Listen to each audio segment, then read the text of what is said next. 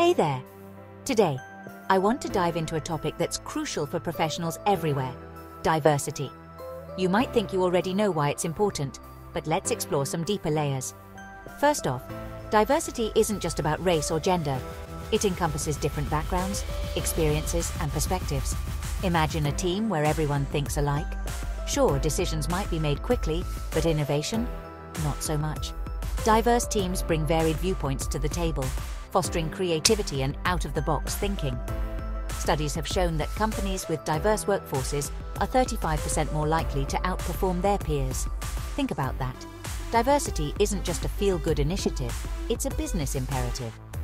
Diverse teams are better at problem-solving because they can approach issues from multiple angles, finding solutions that a homogeneous group might miss. Now, let's talk about the human aspect. When employees feel included and valued for their unique contributions, morale soars. This sense of belonging drives engagement and productivity. People are more willing to go the extra mile when they know their voice matters. It's not just about numbers or performance metrics. Embracing diversity creates a richer, more vibrant workplace culture. It's about learning from each other, growing together, and building a community where everyone can thrive. But diversity doesn't just happen. It requires intentional effort, starting from the top. Leadership must champion diversity and inclusion, setting the tone for the entire organization. Policies and practices should reflect this commitment, from hiring processes to team-building activities. Remember, it's not enough to have diverse faces in the room. Inclusion means those voices are heard, respected, and given opportunities to lead. It's about creating spaces where everyone feels comfortable bringing their whole selves to work.